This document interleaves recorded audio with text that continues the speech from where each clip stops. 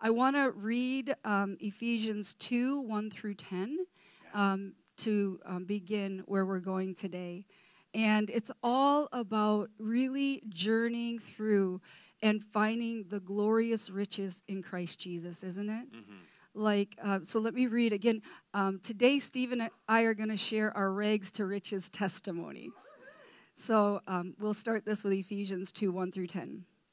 And his fullness fills you, even though you're once like corpses, dead in your sins and offenses. It wasn't that long ago that you lived in the religion, customs, and values of this world, obeying the dark ruler of this earthly realm who fills the atmosphere with his authority and works diligently in the hearts of those who are disobedient to the truth of God. The corruption that was once in us from birth was expressed through the deeds and desires of our self-life. We lived by whatever natural cravings and thoughts our minds dictated, living as rebellious children subject to God's wrath like everybody else. But God, Right. still loved us with such a great love. He is so rich in compassion and mercy. Even when we were dead and doomed in our many sins, he united us into the very life of Christ and saved us by his wonderful grace. He raised us up with Christ, the Exalted One, and we ascended with him into the glorious perfection and authority of the heavenly realm, for we are now joined with one in Christ. Yes. Throughout the coming ages, we will be a visible display of the infinite, limitless riches of his grace and kindness, which was showered upon us in Jesus Christ. For it was only through his wonderful grace that we believed in him. Nothing we did could ever earn his salvation, not even our faith. For it was the gracious gift from God that brought us to Christ. So no one will ever be able to boast, for salvation is never a reward for good works or human striving. We have now become his poetry, a recreated people that will fulfill the destiny he has given each one of us. For we are joined with Christ, the Anointed One. Even before we were born, God planned in advance our destiny and good works that we would do to fulfill. Isn't that just so rich? So we're discovering the glorious riches in Christ Jesus, right? That's our whole discovery process. And in that, as we discover that, the riches of the world just disappear, right? The riches are what we believe are the things in the world that can satisfy our longings, all of a sudden become just pale in comparison to what God has given us. And so Steve and I want to share what we call our rags to riches story. Oftentimes you hear rags to riches more in the realm of someone being very poor and then they get very wealthy. But ours is from God's standpoint, from a heavenly standpoint. In Isaiah it says, our righteousness is like filthy rags, our own righteousness. And the riches that we receive from Christ are glorious. And so it's rags to riches in that sense. And so, God, we want to share that with you as an exclamation point to this journey through Ephesians. And part of that, we want to invite you to, there's keys in it. There's things that you're going to find that are very similar in our journey. In our journeys together, we're all in this journey into the heart of God and for him to transform us from glory to glory. So we want to share this. We're going to have fun. We even have some fun pictures to share with you, as promised. So it'll be good. So I want to start. I'm going to start first. We're going to just tag team this. We're going to go back and forth. And I want to start first by giving you a little background because people see, when they see Steve and I up here, that you really don't know. You don't know what we've walked through, what God has brought us through. And it's a testimony of how good he is, just how good he is. And so I just want to share a little bit about my background and Steve's, and we'll take you through that. But so anyway, growing up, I grew up with a single mom, my sister and I, and our mother, who really loved us unconditionally. I always felt very loved by her and very taken care of because she really sacrificed a lot. with us in her own life to take care of us. But we were in a lot of brokenness. I mean, brokenness was all around us. I mean, growing up, I never saw a healthy marriage. And I'm not exaggerating when I say I didn't see even one. Not in our family, not in the neighborhood we lived in. It just didn't exist. And then when my stepfather came into the picture, he was just a really angry man. He was really, he was broken and he was full of fear. I didn't realize that till later in life that was what was going on with him. But he would, he had alcohol, so there was some abuse with alcohol. He would use intimidation.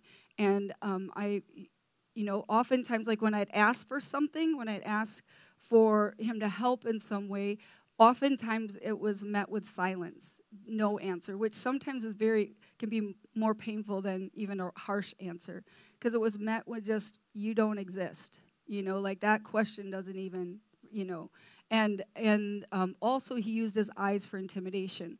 So oftentimes if he, in different circumstances, he would look and I just would look away. And so for many years in my life, I could not look people in the eyes. I found that later in life as I walked and I'd have conversation with people, I would look away. So for me to stand up here today, look you all in the eyes and be able to speak on a microphone is really amazing.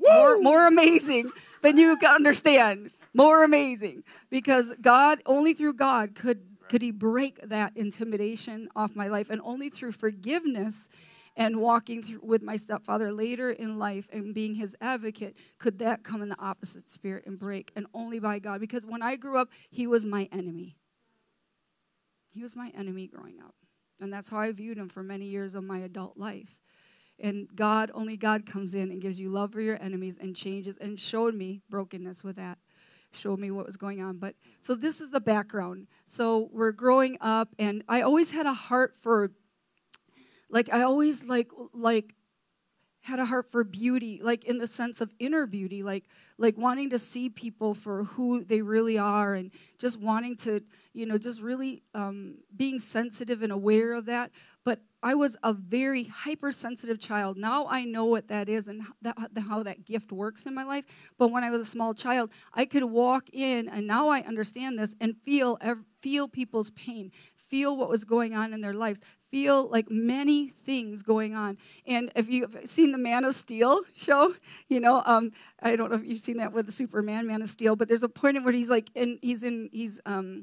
he's like an overload. And he's like, oh, it's all too big. I can't. And his mom said, just make it small. Listen for my voice. But for me, everything was just like, I just picked up on so many things, and I didn't know what to do with it, so I shut down.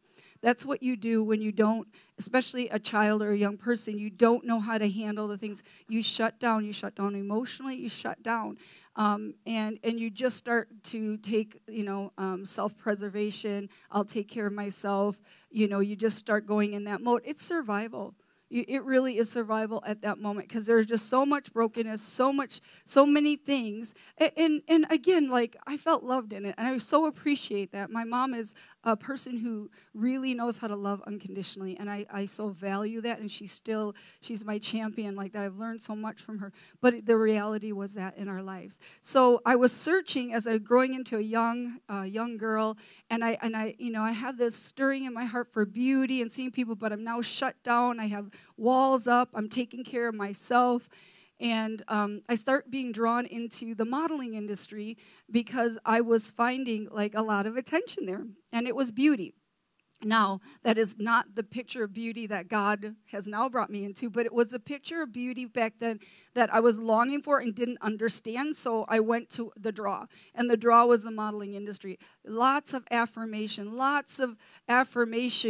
that I was longing for from men in particular, but didn't realize that it would never, it just left you wanting more, right? The more you get of the counterfeit, the more it never satisfies. So I was really drawn, and I was really, so I did pageants, and I became Miss Hawaiian Tropic of Wisconsin, and I did all these things, yeah. And I thought I was doing really good because it was feeling really good, and I was succeeding, And so I was doing all these pageants, winning all these things. It took me to traveling, which I was so excited about because I wanted to travel. Growing up with a single mom, we never got to travel. So I was finally traveling, meeting new people, and all these things. So I thought it was, going really well. And then I have a heart for business as well. So as I was out and doing these pageants and all these things, I was like seeing how they were doing things. I thought, wow, I can be the one to market that. I can be the one to, make money off of this, basically, instead of giving part of the money over to other people, And so anyway, I started a business. I started a modeling agency. And so, we'll talk more about that. But then, so that's where Steve and I met, was through the modeling industry. So I started a modeling agency, and we'll share more about it. It was a very successful modeling agency here in the Midwest. So, but we'll share more about that. So we'll hear give your background as well now. I've got a projector screen, some lights. Not that background. Oh my gosh. Sorry. Oh, my gosh. Oh, my gosh. It's my husband. My world was completely opposite of Renee's. Yes. Like, I grew up in small town USA. I mean, for real. And, my parents were married up until my mom passed away a couple years, 50-some years they were married, So, I mean, the divorce thing, there was only, like, one kid that I knew that was actually divorced, even on our street. It was, like, just unheard of. And so my reality of like family and marriage was Hallmark. Oh, it was Hallmark. Hallmark Channel. Well, anyway, but that was kind of the world that I grew up in. And I mean, I knew that I was loved. Not that I ever heard those words much as growing up. A lot from my mom, but not so much from my dad. And it's interesting because I think it's even part of his generation is that just that emotion and just the power of 3 words, I love you. I mean, when you don't hear that, I mean, it does something. But when you do hear it, it does something. And so we'll get into that a little bit further. But to me, I grew up really just completely opposite of Rene. I grew up in a really good home, and we got to see the world a little bit, but yet there was still this thing inside of me too. And part of it is because when you're not completely affirmed by your parents, you're still looking for that affirmation, and you go to different places. And so to me, I was kind of a class clown a little bit, just looking for the laughter. No, I'm serious. Yeah, I know. I know it's hard to believe. I know, but no way. just different ways. And I mean, I was that even in my family. I was the comic relief in our family, but all of it was really just trying to find that affirmation and that affection, honestly. And so that was kind of my journey. And even getting into school, I was very much involved with athletics, excelled extremely well in all of the athletic stuff. Pretty much everything I did was just kind of like this. I was able to do it really well. But yet I never heard those words, good job. You know what I mean? And so the part of that was it was a driven dimension inside of me. And I would say even honestly, there was a perfectionism, which is actually a spirit, by the way. See, there's a difference between excellence and perfectionism. And I would say that was part of my propelling, my longing, because I had to do everything right, because I was just looking for those words, good job, good job, good job, good job, good job.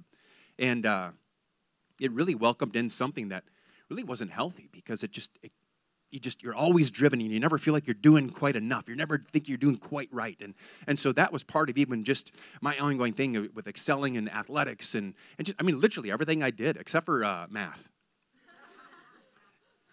I don't know what it was. And now I love math, but anyway, it's just really weird. I think part of it because my brother and sister were like really good academically, and I was more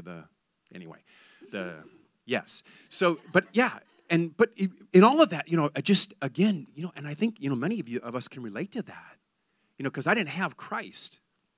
I didn't know Jesus. I didn't grow up in a Christian home. So part of there's even that dimension of longing. I mean, I grew up in a Catholic family. We went to Christmas and Easter, 2 times a year that you went to church, and then you're all good for the next year, But, that was really kind of my reality and upbringing too, And, many times without Christ being in a life, We go after everything else to find and fill voids. And I mean, I started binge drinking when I was like 16 years old. And I mean, I have very addictive personality. Part of it is I'm very driven. I'm type A. I'm, you know what I mean? And so in every part of my life, throughout my life, I've been like that.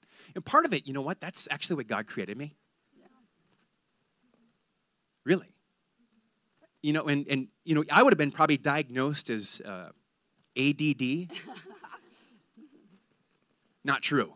I'm AD. I'm ascending and descending. Okay, so if you get distracted, like I'm easily distracted, but it's all good, really. It really is. But part of it, again, I believe that's part of the makeup of who I am too.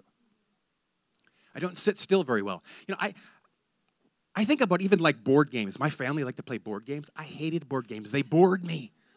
I don't think and still to this day, I don't think I've ever finished a game of Monopoly. Never. I didn't have the time or patience. Even like fishing, like, you know, I like being outdoors and see like my grandpa and my dad and my brother. We go out into the fishing boat. That was the worst thing ever. I mean, like sit and like wait for fish to come.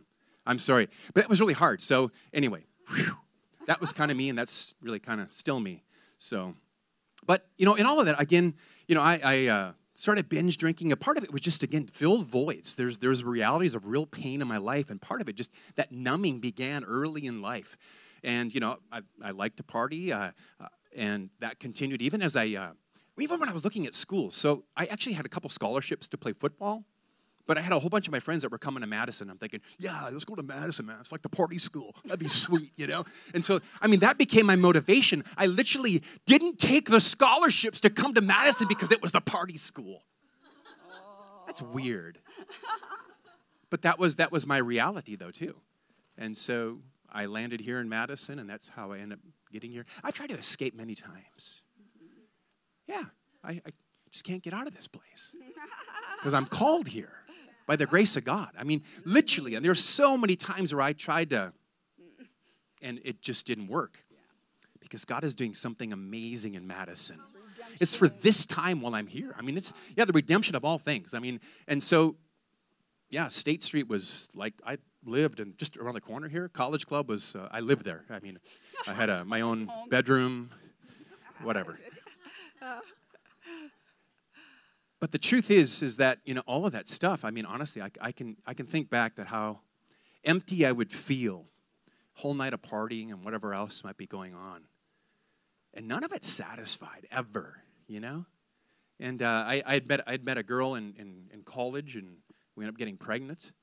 And we had the baby, which was unusual because all of my friends were not having their babies. They were just abortion after abortion after abortion. I mean, there's story after story when I think about it.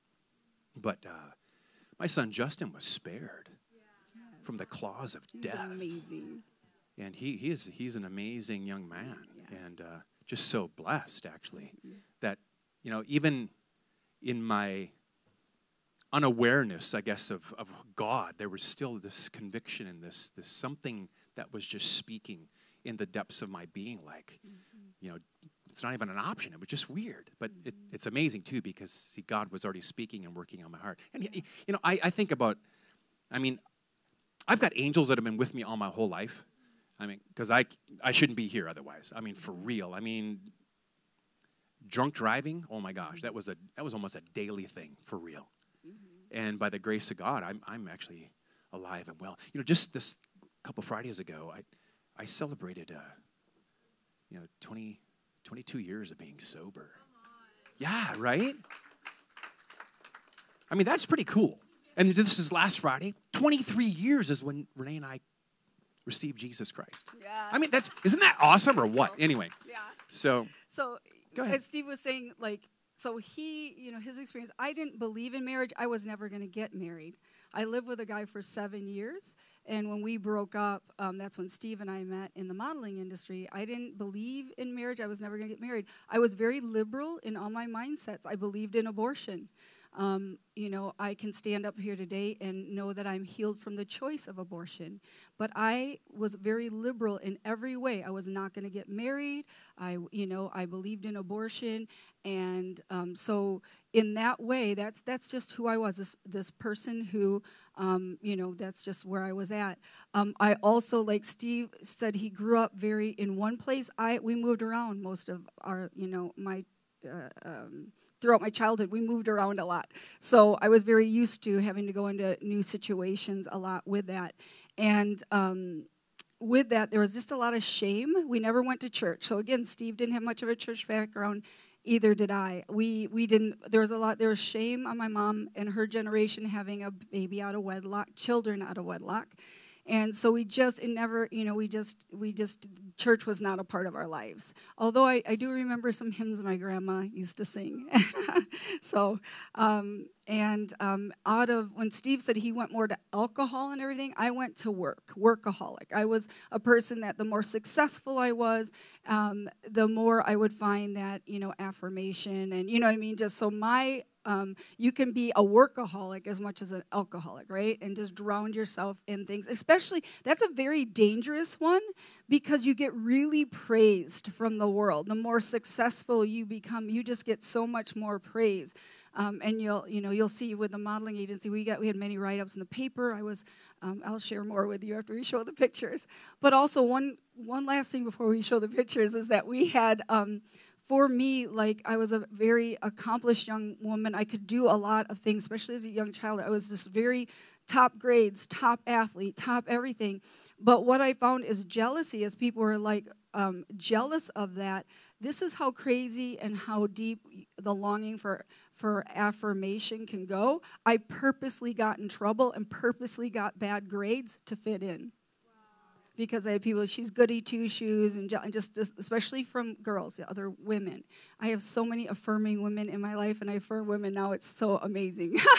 But then that was, and so there was always a shrinking back, which came, and God broke through that in the process. But I'm just sharing that as kind of a background. So here we are. Steve's in Madison. He is married, has a young, he has a young child, a baby. I came out of a 7-year relationship.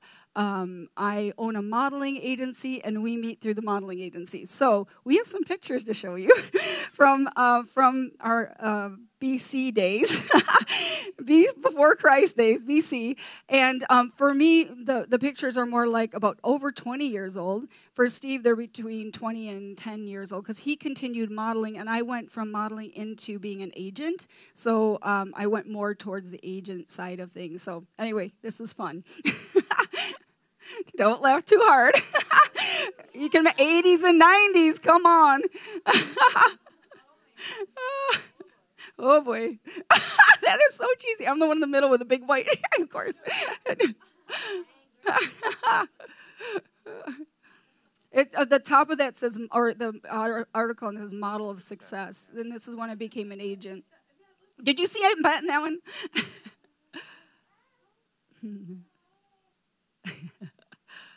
So funny. Yeah, it's very 80s and 90s. There we go with Steve. There's Justin, our son, too. That's passion. That's Steve and I. There's the Capitol in the background. Some ads and...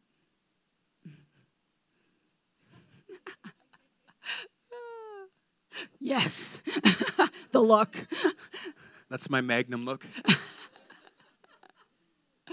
These are called composites. That's what models use to promote themselves. That's our dog. That used to be our dog.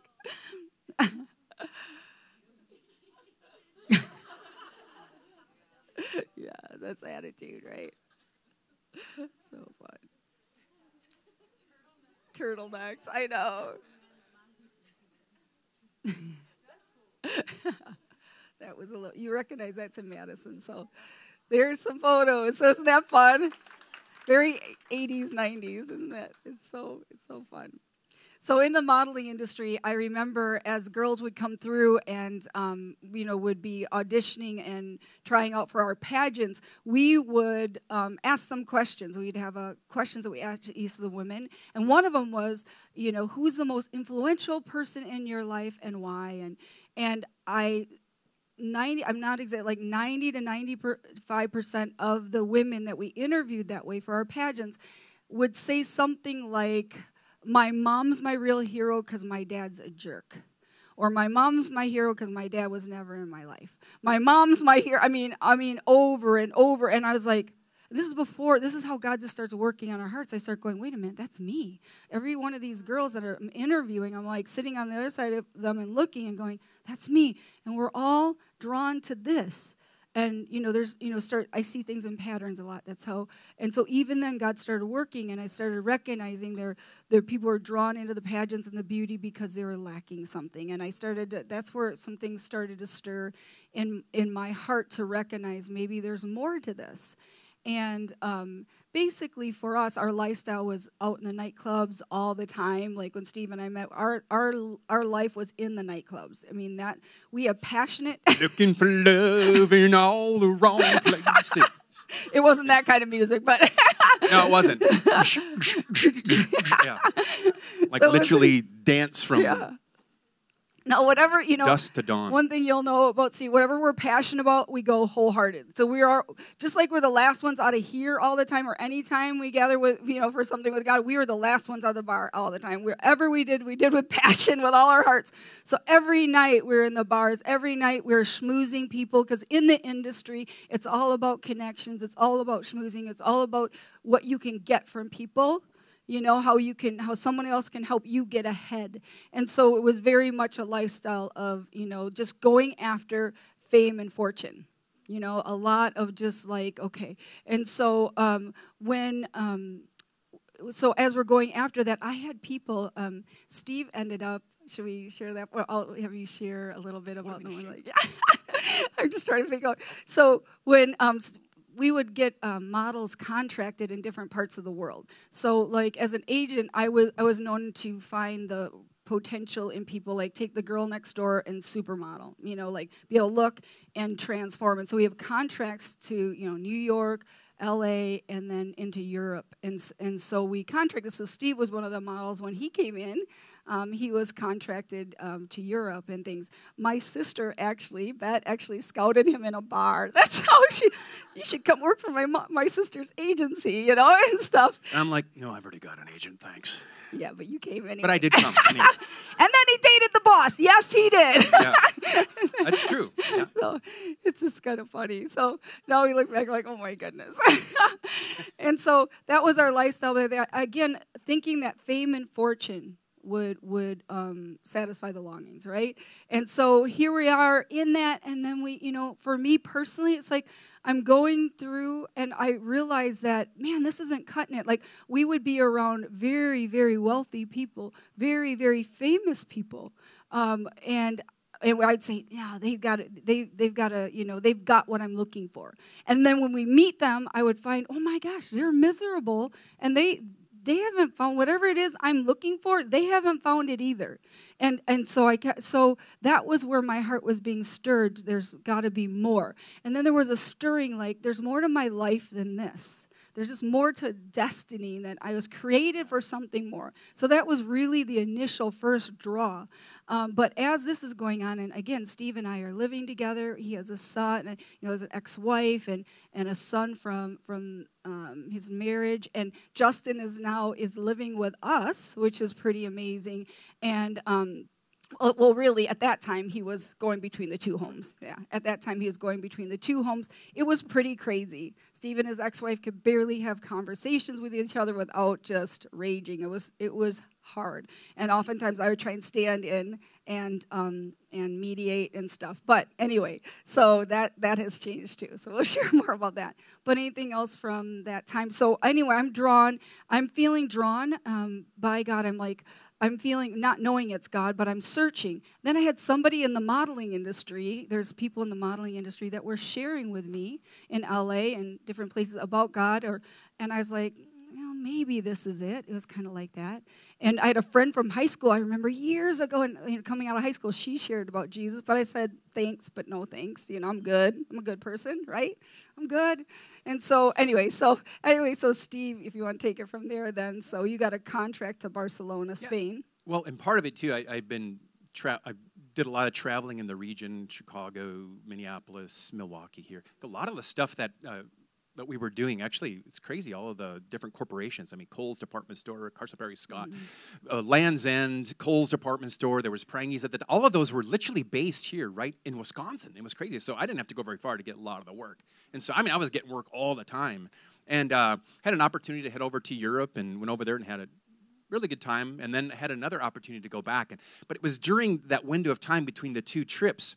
Again, it was a real similar thing. I was like, what is life really about? And it was the same thing. We go to these parties and hang out at people's houses, and I'm going, and you see, you see this guy that's really famous. We could mention names, but we're not going to. But and you see them sitting in the corner, just like miserable. They got all the money in the world that you would necessarily ever need, and actually no joy, no peace, no nothing. And I'm thinking, man, I know there's more, and that's not it. You know what I mean? And so there was a real, sincerity and a searching that was going on in my heart, and there was just, this quest to find truth. And like Rene said, I'd been, got married. Actually, we had a baby, then we got married. So, by the way, that's not the way to do it, okay? Get married, then have children. But there was just a lot of things going on within the depths of my soul. And part of, again, I used drugs and alcohol really just to numb pain, to numb things. So I could manage it. And what a wrong way, by the way. I mean, it just honestly just doesn't work. And if any of you are struggling with that, I want to pray with you afterwards, because there's a joy that'll set you free. And when He sets you free, you're free indeed. And see, it's just so powerful, so amazing, just the precious goodness of Jesus. But so I had another opportunity to go back, and I said to Rene, I just need to find some answers to life. I really was on this quest to find the meaning to life, And so I went over to Europe, and while I was there, the first week, I remember I had an opportunity when I was there. One of the guys that was living in the hostel with me, who I had seen previous when I was living in Madrid, we were together in Barcelona, and his girlfriend happened to be there. And she's from India, and she whips out her tarot cards, and she starts doing this tarot card reading, and I'm like, that's so stupid. None of that makes any sense. Well, let me read your palms. I'm thinking, there ain't nothing written on them. So she begins to read. I'm like, that is so, again, it's just so ridiculous. The things that you're saying, none of it made sense. I'm going, clearly this woman doesn't know what she's talking about. That is not what I'm looking for. So she doesn't have the answers either. I still haven't found what I'm looking for. I should write a song about that.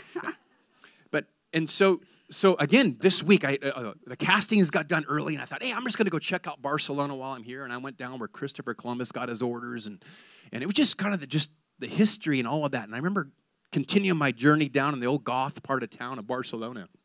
And I remember turning this corner, and then as I turned to this corner, there was this huge cathedral across the street, and I heard this voice, go inside. No, it was nicer.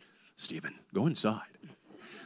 It was a happy voice. It really was. So I was like, yeah, let's do that. So I walk across the street, and I remember going inside this huge cathedral, and as I went in, many of the cathedrals, if anyone's traveled to Europe, really are like museums these days. And so this one had these amazing, floor-to-ceiling paintings of Jesus and his disciples and statues and just all of this incredible art that was, came about during the Renaissance and during the early Reformation. And so it was really cool. And so I was just kind of walking around checking that out. But I heard this just echoing coming from this smaller chapel.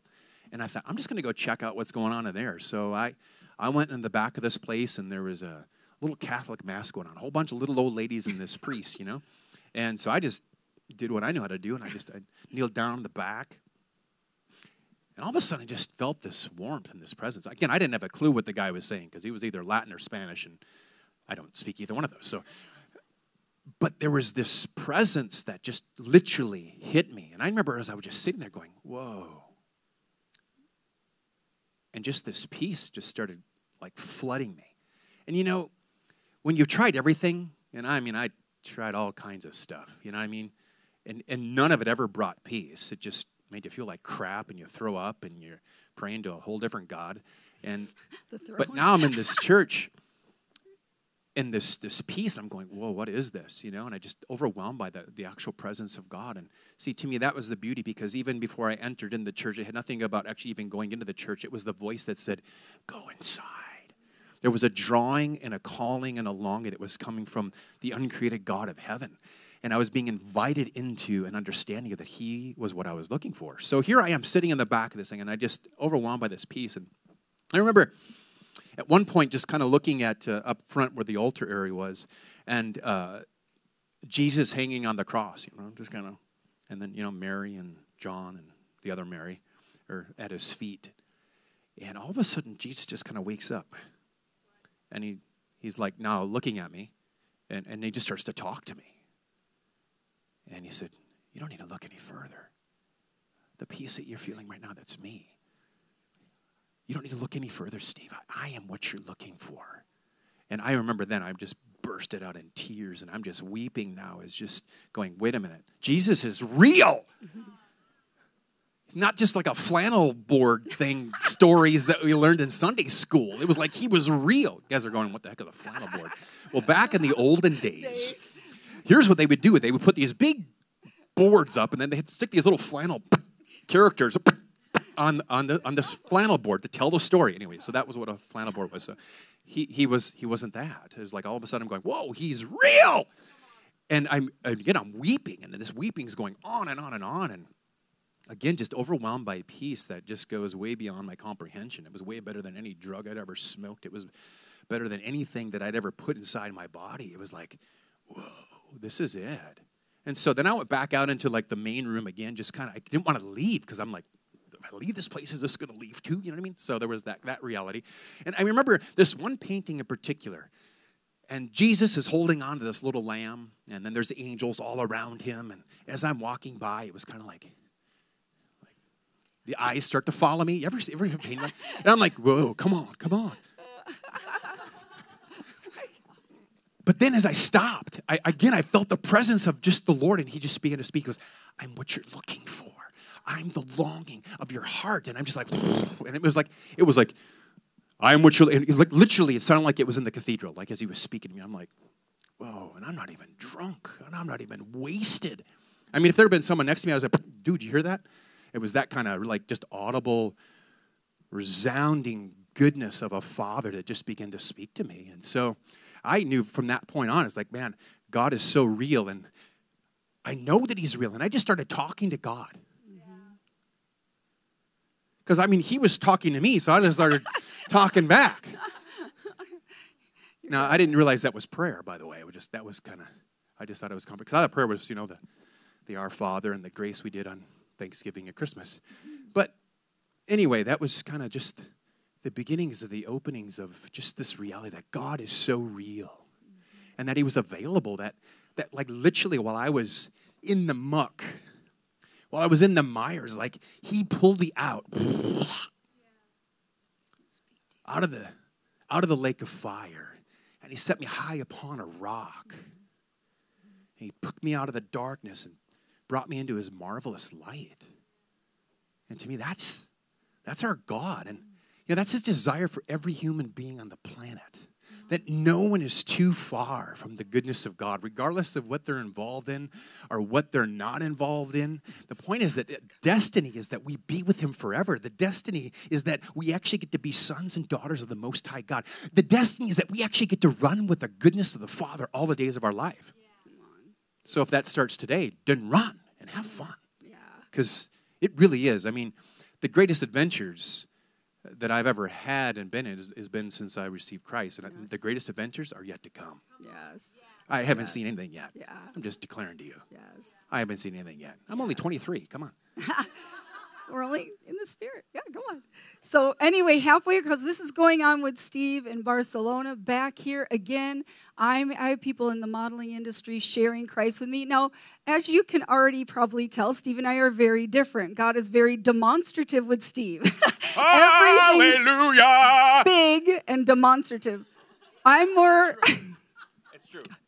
I am more of a processor, more introvert at heart, and all this. So God is meeting me in the way. We're both really introverted, though. Yeah, right. So God is meeting me in a way that, speaks to my heart. He's very gentle with me. He's just wooing me. He's having people share with me. And I'm saying, maybe God, you're it. So I start to process.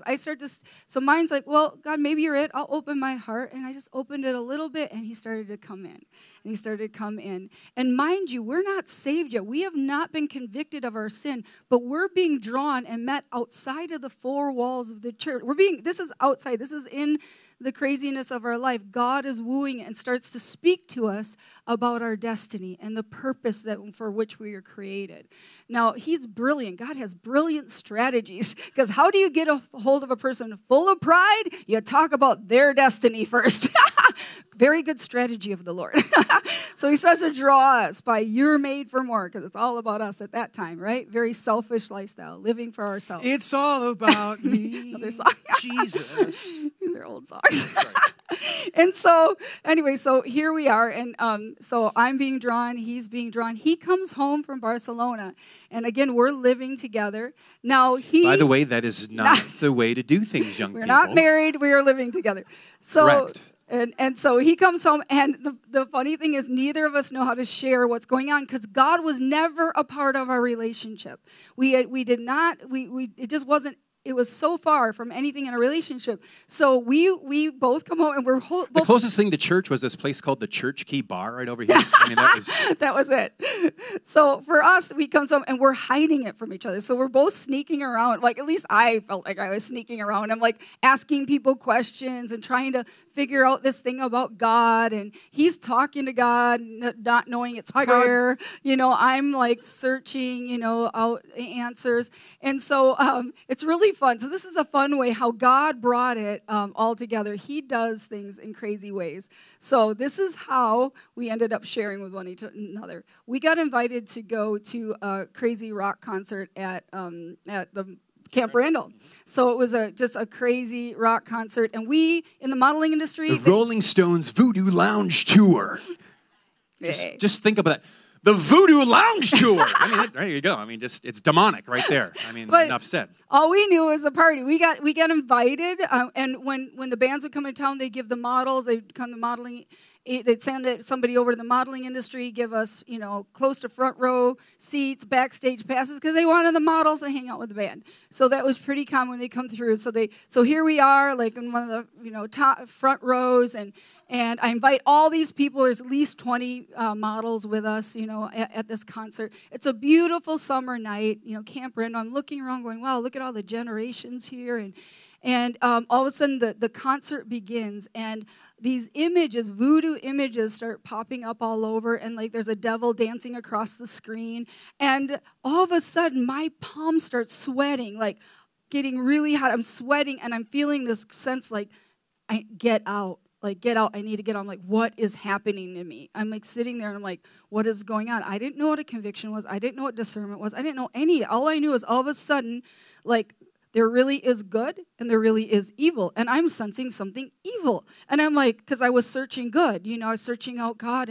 And all of a sudden I'm sitting there. So I'm like, what is happening to me? And I didn't know how to tell anybody what was going on. I was so not like that. I was watching Mick. He's like, start me up. He was just, I was like, yeah, come on, Mick, you sing it, man. Spit all over me. It's all good.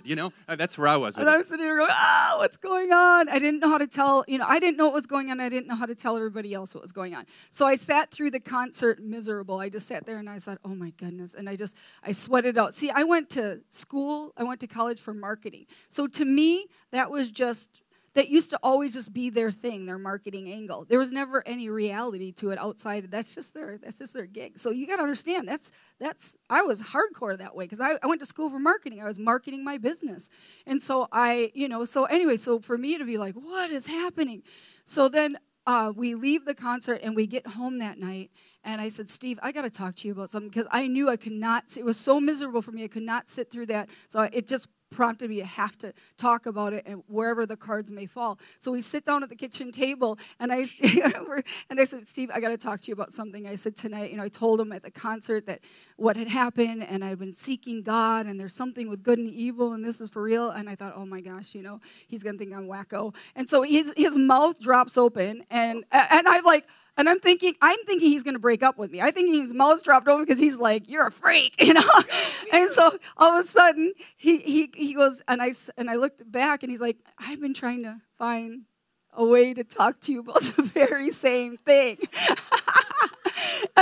So then my mouth drops open, and we're both just staring at each other going, what is happening, It's like, so then we start talking, and then we start realizing that God was encountering us both during the very same window of time halfway across the world. And I'm telling you, to this day, we've seen so many miracles, including the dead raised, including, incredible miracles. But to this day, it's still the greatest miracle that I know, because God took two people whose hearts were far from him, far, far, far, and pursued us, and then brought us to this point. And it's still like, you just go, how does God do that in a human heart? It's just it's amazing.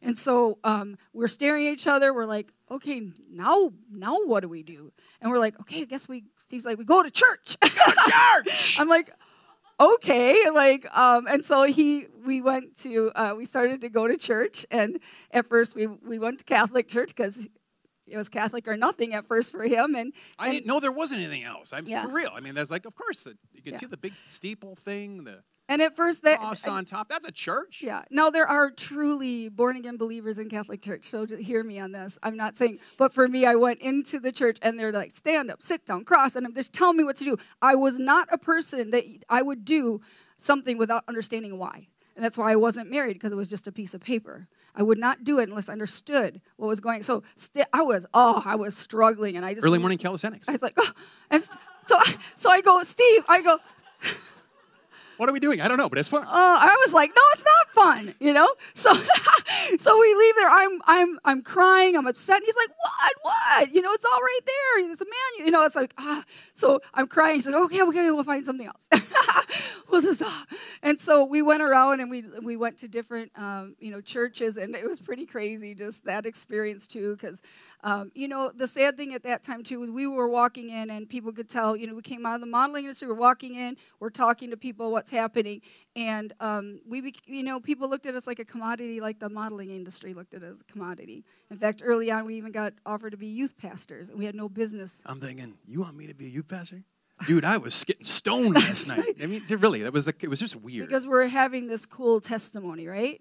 But listen, we weren't saved yet. Do you understand? We're just drawn, purpose, destiny. We're in the process. But when we went to church, we did not hear the salvation message. We didn't get invited to know that we are sinners that needed to be saved. So we went, so my aunt married a guy that lost his wife, and we heard he was a retired pastor. So December in 1994, we went to a house party. It was a big Christmas house party.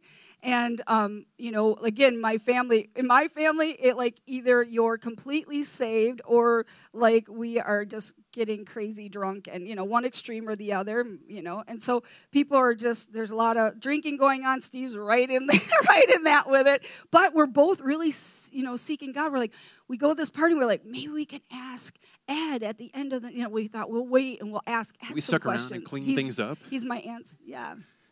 And so everyone's left, and so we're like, we start asking him questions, if you want to tell about that. So we start asking Ed questions because we're so hungry. We thought we can ask him questions, so. Yeah, so we're just sitting on the couch, and I'm sipping my cocktail, and we're just beginning to ask questions about God, and all of a sudden you kind of see this look in his eye, like.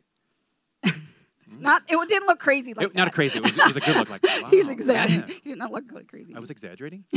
What? No, come on, just telling a story. And I kind of likened it to he just took that fishing pole up. Oh, let's just reel these guys in. And he goes, hey, can I get my Bible? And we're thinking, yeah, sure, why not? Why don't you do that? So he grabs his Bible, and he opens it up and just begins to read from John chapter 3, about being born again. And I'm thinking, okay, that's cool. Let's do that. And he goes, and he just shared more scriptures about just we've fallen short of his glory, and we just need to repent. And I'm thinking, repent? What's that? Well, just turning from your ways. And I'm thinking, well, what's wrong with my ways? And he goes, have they worked for you? Anyway. And so he kind of just led us through. And he goes, can we just pray together? He goes, let's just ask and invite Jesus into your heart. And I'm like, all right, cool, let's do that. So there we are on the couch, and we just begin to just confess Jesus as our Lord and Savior, begin to confess our sins, and just overwhelmed by that peace again. Like, ooh, there it is. Like, you started God, you're so again. good. And I just started weeping, and just Jesus came and flooded and filled and just knocked the shame off, knocked the condemnation off, and with the goodness of who he is. Yeah, and at the same time, so it was really wild because here we are, we just received Jesus, and then he goes to us, he goes, how would you like to receive the baptism of the Holy Spirit? We're like, sure, what's that? So he starts to take us through Scripture once again, explaining what it was to be baptized by the Holy Spirit, filled with the Holy Spirit, and then I think things happen very different for Steve and I. I'm more of a processor. God's more gentle. Now with Steve, as we got prayed, he says, okay. He goes, and so again, he just took us through the Scripture. He goes, I'm just going to lay hands on you like it says here in the Scripture. He goes, something might happen. You might feel heat. You might feel cool. You might feel peace. You might feel nothing. You might start to cry, and you might have like something that just wants to come out. Let it out. And so he just, what are you doing? She's moving. I didn't even do anything. Look at that. I wasn't going to. I was just moving closer. But he just lays hands on us, and he just begins to pray. He says, come, Holy Spirit. And so we just said, come, Holy Spirit. And it was like a ball of fire. Whoa! And I literally was just overcome by power. Now, I was drunk, as you suppose. And then the next moment, I was drunk, as you not suppose. I literally was sobered. Immediately the Spirit filled me. Like all of the effects of alcohol, gone, destroyed.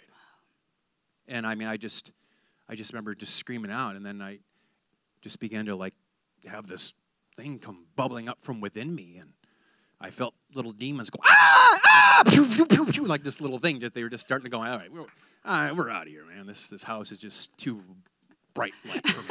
And so they left, and then I'm just overwhelmed by just the kindness of God, and I just began to just speak in tongues. Pray in the Spirit, yeah. Just praying in spirit, It was just like, whoa.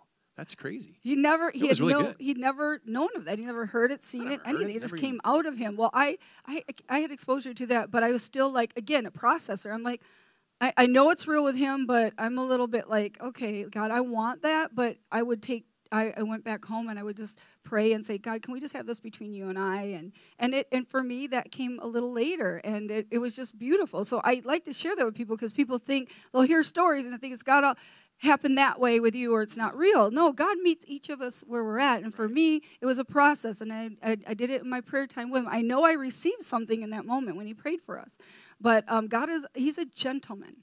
And he'll knock at the door until you're ready to open it, and he'll keep knocking. And so very different, but very similar. We're both like now like, wow, like God has encountered us. Like God is really, like this is a for real, like big, encounter with him where it starts to change everything in our lives. It's like I was blind and now I see. I was blind. We know what it is to be blind and now I see. Everything started to change. Everything started to change. And one of the biggest changes were like, let's just put it this way. We had lived and gone after the things of the world and gone after that. Now it's like it's time to do it wholeheartedly God's way. We did it the other way, led nowhere, now wholeheartedly God's way. So we start reading the Bible. We're like, well, I guess Ed said this is where we find how to live. So we committed to live according to the Word of God. We're like, we did it that way. You can't convince us that that's the way. There's no, we just knew that was empty. So we go and we start going, okay, we're going to live God, life God's way. And so we start reading the Bible. And then Steve immediately, almost right after receiving the Spirit of God, Steve starts seeing in the Spirit. Meaning he starts seeing angels. He starts seeing demons. He starts, seeing things in the Spirit. And, I think you recognize all your life you were a seer at some point. But you can talk about, but I was more of a feeler. For me, I started to really pursue hearing the voice of God, hearing the voice of God. I heard people say, you can hear the voice of God. I'm like, I want to hear the voice of God. I want to hear the voice. I want to hear the voice of God. And I'd ask everyone I could talk to, how do you hear the voice of God? How do you hear I just ask everyone, and so for me, that was big, and then realizing that I would feel things. He would see them, and good thing I would feel them because I probably would think he's crazy. But what he would see, I would feel. So we were moving together that way. So that was right away. And so when we started to go to different churches, and even in the church we landed in, which was a beautiful little, Assemblies of God church, and they really discipled us well, but they didn't really quite know what to do with us because they're like, we don't, the stuff that was happening to us, they just didn't quite have a grid for, even though we're open to the things of the Spirit, So I don't know if you want to talk about anything with that, but. Well, I think the big thing is that it was like lights on. I mean, the switch turned on, and I'm like seeing everything, like all the time. It was like I couldn't turn the light switch off. It was broken. And I mean, I would see angels, and I mean, angels would show up in the night and visit, and they'd talk to me, and we even go in the mall, and I'd see like demons on people's backs, like these things just like on the backs of people. I can, Carry Lord, what do I do with that thing? And I'm doing, come on, just do I punch it off? Can't be punching. I mean, really, so I'm like sincerely, like, why am I seeing all this, and what do I get to do with it? You know what I mean? And so a long time I just walked her going, boy, what a bummer. That dude has got that thing, and there's 2 more on his back, too. That's crazy, So, but then, the Lord just began to take us into places where, I mean, one, our own deliverance and inner healing, but yes. But no, I mean, immediately we just started praying just deliverance over people, and we just see people get set free from just darkness and oppression and depression and all kinds of things that just actually kept people bound. And it was like, boom, just like immediately, and part of even, I mean, like I literally would see them, oh, there that one goes. Oh, that one went, that, ooh, wow. Well, it's gone. You feeling better? He goes, yeah, I'm feeling really better. This is great. But we can give out the measure of freedom we've received, right? God was delivering us and bringing deliverance to other people. I mean, it was just happening. That's ministry. That's ministry, and so it was just happening. And so Steve and I get, it wasn't until, this is crazy. So all this is happening, we're finding it in the Word of God, right? We're finding all these things that are happening. We knew enough to go to the Word of God to see if this was for real, what was going on. We knew it was real. It wasn't until we went to church that we heard that some of these things couldn't be happening to us. It was in the church that said no, that started making, and we're like, you can't convince us otherwise. You can't.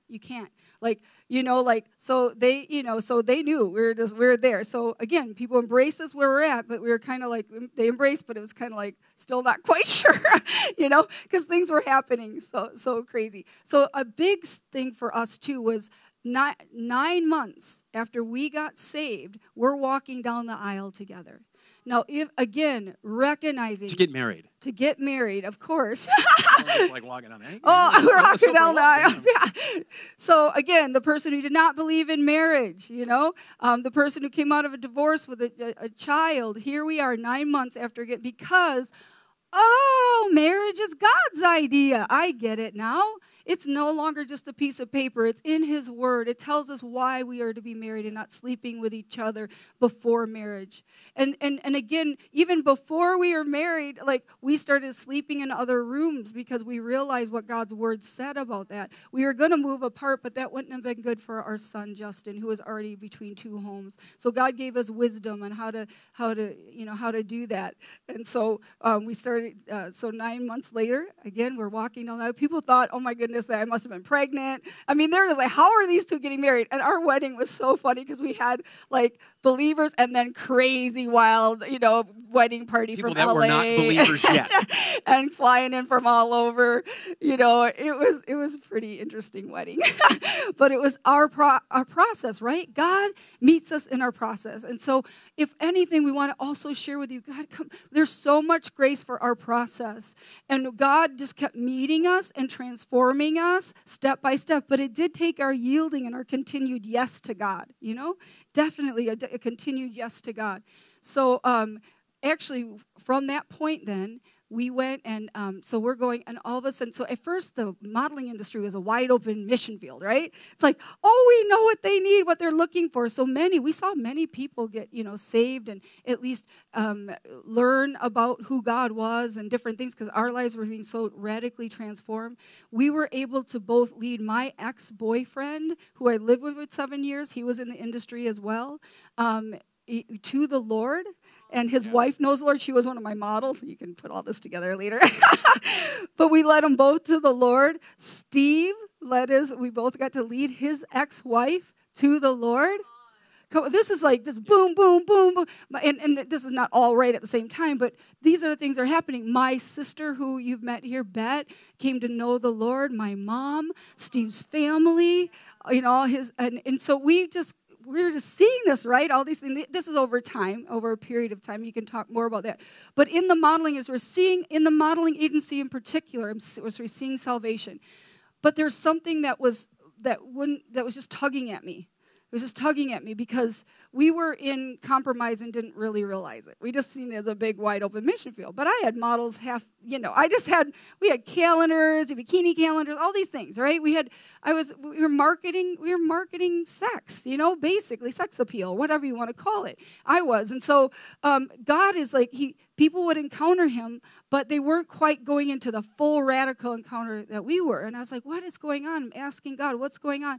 And he said, you're feeding them the very thing that in bondage, and then you're offering me on one hand and bondage on the other. You got to give it up, and he starts speaking to me about that.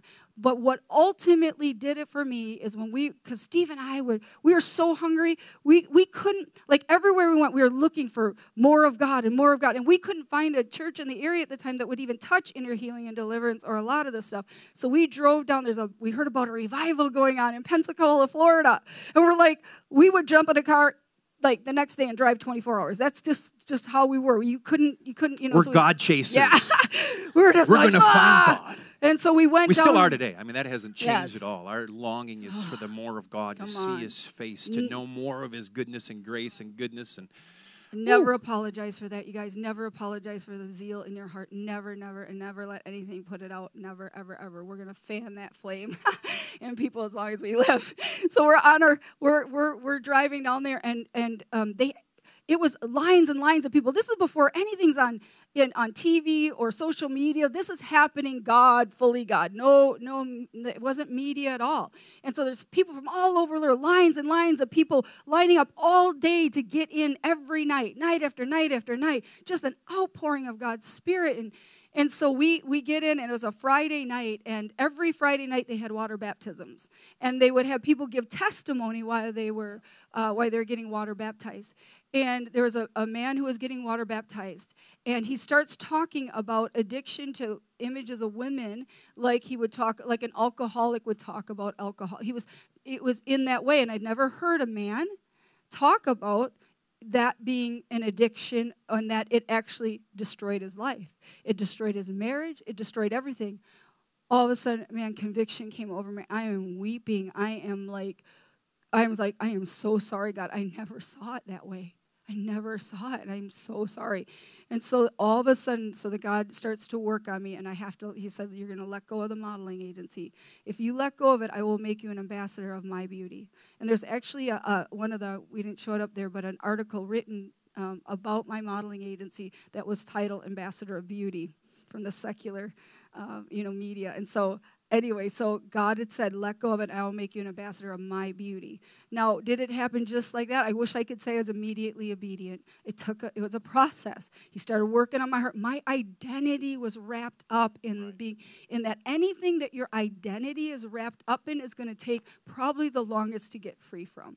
Steve, alcohol was his identity, party, the life of the party. Mine was a modeling agency. So God, he starts working, and all of a sudden, I remember the day that I was able to let it go and say, okay. Now, during that time, we're like big, and we start moving out of the modeling and letting go of the agency, moving out of the agency, because God said, Steve kept saying, God's getting the Egypt out of us, right? That's what it's true. It didn't take 40 years, thank you, Jesus. But I'm like, oh my goodness, you guys, it was such a struggle. There's so many times where I'm like, because we were losing, here we're following God so hard, right? We're loving him with all we are, and things in the natural are getting worse. Not better, worse. We're losing everything. We're losing, I didn't think the only thing we didn't lose was our house at the time, really. We were losing, our cars were breaking down. We're using parts from other cars to fix them. We go from the modeling industry, dressed to the hilt, money just like whatever, to I'm at garage sales, I'm at Goodwill, I'm like, what is happening, God? I'm like, I thought, and then of course, even in the church, there are different people are looking at you must be in sin, or you must be doing something wrong, or you must be, because, God would be blessing you if this was his will. Well, then God started taking us to Scripture, and he started showing. Though I walk through the valley of the shadow of death, I shall fear no evil. That wasn't the one I got. But anyway, it was like the Holy Spirit's like, did life necessarily get better for this disciple, this person in the natural? Did it get better? Did circumstances become harder? For Jesus, did it get easier or did it get harder in the natural? In the natural, what happened? And like, why do we it does get better, but in a different way. God is working things out so we come into more of him. And you have to, you're learning to yield to that process. So one of the biggest convictions that came to me, and we're in this. So Steve, if you want to talk about, you came out of a job, when we got called into ministry, right before we got called in. We'll just talk about how we got called into, we were already doing ministry full time. It's just there was a call in our lives to then go vocationally into full-time ministry. So, but go ahead and talk about you were at a job. Well, part of it, we had this band. We started this worship band. We traveled all over the place, even overseas and stuff like that, just worshiping, drummer, bringing good news, just preaching to all highways and byways and everywhere in between. God would have us show up even at secular events, and we would just play, who we were. And we'd see people get saved and healed and all kinds of really cool miracles all along the way. And so, our band, we were traveling several days a week, and part of it I was like, Lord, man, something's got to give here, because you're getting home till 3 a.m. You got to be at the office at 8:30, and it was just like, and so I just remember one day just saying, God, how much longer? Either we do this or we do this, and I just really felt the Lord say, you're only there for another season, and then you'll be sent out. And so we said, okay, that's great. So I remember when this 3 months went by, I'm going, I thought you said a season, Lord. This is long. Okay, 6 months, 8, come on, and then I remember one day, the company that I was working for, there were some financial mishandlings with the chief financial officer. And when the owners found out, they freaked out. And so they literally just started firing people, literally. So our whole department got closed, and several others as well. And when that got closed, it was just kind of like, I was like, oh, okay, here's the season, it's up. And, part of it was nice because the owners, they ended up giving us several months, severance pay and all kinds of stuff. It was really a blessing in a sense, too, because even as we transitioned out of one place into the next, it was like God just had the provisions already laid out for us. But part of it, too, was just like, all right, Lord, we're going to do this. Not that we're already, like Rene said, we were already doing ministry. Like, our lives were ministry. We'd be up till 3 a.m, several days a week, just praying for people. We had our house open on Wednesday nights and Friday nights, and we were just open all the time because we wanted more of God. And we were continually after the heart of God. We longed to be in his presence. We longed to see people set free, and we were seeing God just trusted us with that. He said, but now this is a different season, is I'm going to begin to move you into a vocational dimension of ministry. And see, not everyone's called to be in the vocational dimension. Because even as we see like the 7 mountains of society, we as believers are called to every sphere, every place of influence. And, God has us still in several places, but our main primary really is the religion mountain. We're called to rise to the top of that so that we can train and equip the saints to be Jesus wherever they're at. And so that was really our longing in our heart. And so God took us in this whole transition and shifted us from one place into the next because he really had you in mind. Come on. For real. And that's why we're doing what we're doing, is because we see you. We see what God has put inside you, and we want to see the dreams and desires that the Father put inside you become real and be made manifest so that the world can see the goodness of Jesus wherever God has you. Maybe you're a school teacher. Rock on and just be the light. Yeah. Maybe you're called to be a missionary to the deepest, darkest places of the planet. Rock on. Just be the light of Jesus. Maybe you're called to be the CEO of a Fortune 500 company. Rock on. Just do it. And just be Jesus. Because, that's what God is doing. He's raising up influencers. He's raising up transformers. He's raising up literally a generation that are literally going to cause reformation to be made manifest so that the radiance of Christ can be seen. Yeah. And see, that's what we get to be part of. We all get to be part of this, And every one of us has a testimony. I mean, for real, every one of us has a testimony. Yeah. Because, see, that's how we overcome the accuser. We see that in Revelation chapter 12, that we overcome the accuser by the blood of the Lamb. Thank you, Lord, for your blood that has washed us clean, and the word of our testimony, and not loving our lives even unto the death. I mean, I've had guns pulled on me 4 times, been beaten in the streets by neo-Nazi skinheads, and we'll talk about that story some other time. But, I mean, just crazy stuff that when you go after God, guess what? He'll always protect you. He always will protect you, always protect you. See, because we haven't been given a spirit of fear, power, love, and a sound mind. Come on. And God wants to use our minds. Yeah. That's one thing about Christians. A lot of times we check our minds out of the door, and God's saying, no, man, you have the mind of Christ. It's time to use it. And so, anyway. Yeah. Can we have you guys come up here? And I just want to, because we're just going to conclude with a couple of things. And I feel like there's so many stories we want to share with you guys. Again, all the way from the first missions trip that, the very first time Steve led a team over there, they got attacked, like you said. And that put it on the line the very first time that my husband could go, or we could go as a family and not come back. That did not stop God from continuing on.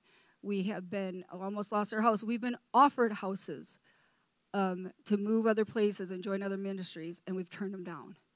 We have, God has put test after test in front of us to say, will you be obedient to what I've called you to? And the testing is good. The testing is very good. And so we got to know when we're being tested and when we're being tempted and distinguish it. But God will put us, because we need to, he's producing something deep within inside of us. And 2 points I just want to make. One of the very important, because this is all about yielding our lives, letting go of the old filthy rags and entering into the glorious riches. This is what this part of our testimony is. We want you to see and know we have pursued those things of the world, those things that you think that you're going to be fulfilled, and we're telling you it's an empty street. And to wholeheartedly give everything to Christ, nothing is more glorious, nothing is more full of adventure. There is never a dull moment when you're yielded to God and when you're being led by His Spirit. It may be hard at times, but I'll tell you, never a dull moment, always an adventure. And so we got to enter into this. God will continue to we're all doing this together this next way. We have the opportunity right here, right now, this small company of people right now, to do great things in this city and in the nations of the earth. So God's doing it. So 2 things in yielding. One, when everything is going bad and we're given wholeheartedly and we're trying to decide, God, are we really, in your will? Like, what is going on? Or like we're just, I'm so frustrated. I'm like, God, everything's getting worse, and I can do something about this. I remember just yelling out, I can go out and get a job. I'm very qualified. I know how to run businesses. I can do something about this. And He stopped me dead in my tracks and said, and so could have my son when he was on the cross. Because it said He could have called angels concerning him taken off the cross. He goes, but for the greater purpose, He endured the cross. For the greater good, He went where I asked Him to go, and I'm asking you to do the same. Now, if that doesn't stop you dead in your tracks, God, I'm so sorry. I yield to your process. Yield to your process. And then there was another time, the other part, when we're going hard after God. We're seeing all these salvations, right? We're seeing all these people get saved, salvations. We're going, and it's all looking really good. And then God does another change up in our lives. We go down to IHOP, KC. We go down to International House of Prayer because God said, we set apart, it was like 40 days to seek God for the deeper thing, the next thing. We were feeling that prompting. What's going on? What's going on? So we go down there.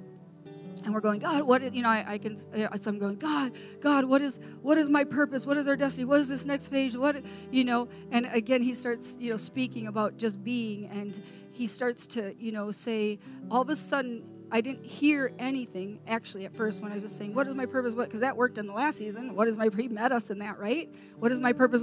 I wasn't getting any answers. And because now something else is going on in our lives. So change up the question. You guys listen to this. It's important. Change up the question. Not getting an answer. Change up the question. So my question, all of a sudden, something happens. And I said, oh, God, what's on your heart and how can I be a part of it? Opened up. Everything came out. Went from our purpose, our destiny, to now, God, what's on your heart and how can we be a part? And that's when God started to speak to us about it's all about his presence and cultivating worship and prayer and an atmosphere of his presence, and that out of being we would do, because we were doing a lot, but he knew back then that would not sustain us. That our own strength, we were young, we are young and full of just like, we were out to the bars at 3 a.m. It was easy to be out. Anywhere else till 3 a.m. That was easy. We're young. It's not so easy now for me. I still am, but it's by his strength for sure. It's like, nah. But it's like, he started to say, and he started asking us to shift in that season. Like, I want my presence and, and an atmosphere of prayer and worship. And we started learning about a worship lifestyle, about being and then doing, right? Jesus being at our finish line. So maybe we could just tell that story and then go into prayer about Jesus. We heard a message about Jesus being at the finish line. So do you want to share that? And then we can pray into that?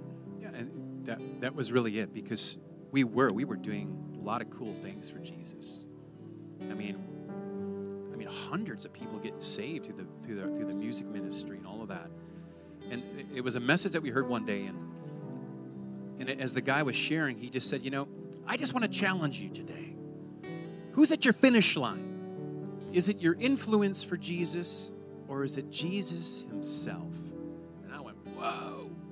Conviction. I remember just having to take a big deep breath and going, wow. I can honestly say, Lord, that just doing stuff for you has been my finish line. And then the Lord just said, well, come be with me. I'm going to show you a whole different way.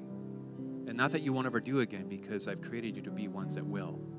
But I need you to be. And as we made him the priority, this idea of just the restoration, the first commandment, that from that place of gazing and beholding the beauty of the Lord, that as we gaze like David, and in the gazing dimension, the gazing moment, is all of a sudden your heart is transformed with this transcendent beauty of who God is, and you're like, oh my gosh. And then everything we do becomes a response of love, because he first loved us. And see, I believe that's what he's inviting all of us into. That when life gets busy, when life gets hectic, that when we get caught up in the doing, God's just saying, it's time just to be my child. Let me just hold you. Let me just draw you near. Let me just bring you close to my heart so you can hear what's inside. Because when we begin to switch the question and begin to switch the prayer, Lord, what are you doing and how can I be part of it? Rather than saying, God, bless what I'm doing. What is he doing? And that's part of that place of being, because David, as he focused his gaze upon the beautiful man Christ Jesus, and he was caught up in the awe and the splendor and the magnificence of the man with eyes of fire. Then there was a dimension where he was able to inquire, and as he inquired, God gave him wisdom, God gave him strategy, God gave him hope, God gave him strength, God gave him the truth, the reality that when he was 17 years old and he was anointed king, saying, remember back in that field what I spoke to you, what I declared over you. And there's many of you that even have dreams that have died. And God's saying, remember what I spoke to you. Remember what I've put in your heart, even as a child. Remember, it's time to remember. Those things have not died. Those things have not died, and he wants to even just water those seeds today. He wants to bring them back to life. Because the reality, unless a grain of wheat or a seed falls to the ground and dies, it will never bear fruit. And God's saying that in those seasons where you've literally let those things die, it's a time and a season now just to let my love water those things that will bring about the hope. It'll bring about the reality of the calling that I've put in inside of you, because I've got great things for you, says the Lord. Plans that are just beyond your wildest imagination.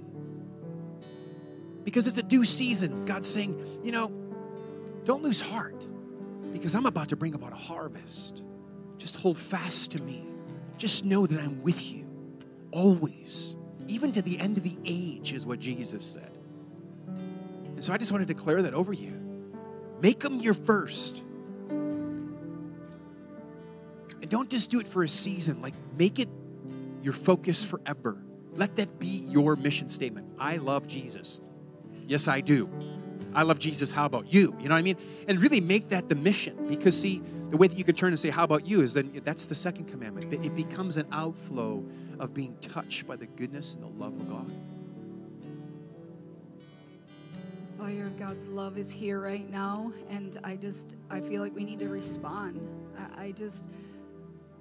God is saying, this whole time we've gone into this fasting, and He has called us deeper still, beloved, deeper still. And there are dreams that we get to enter in, and it's going to require fully letting go of the last season. We need to fully say, those are like rags, and I want the riches. Yeah. So can we just let respond to that? Like God's so inviting us into the more, right? Into the more for each one of us. Why would you ever think you're disqualified? Why would we do that? He paid a great price. He gave it all, that we would walk in it all, the fullness.